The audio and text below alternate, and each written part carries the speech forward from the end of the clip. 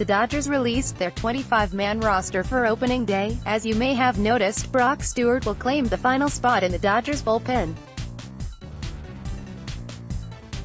Stewart will serve as the piece in the Dodgers' pen to provide lengthy relief innings while Julio Urias spends the beginning of the season in the starting rotation. The Dodgers also released the official injured list. Tony Cingrani, LHP, 10-day, left shoulder impingement, retroactive to March 25. Rich Hill, LHP, 10-day, left knee sprain, retroactive to March 25. Clayton Kershaw, LHP, 10-day, left shoulder inflammation, retroactive to March 25.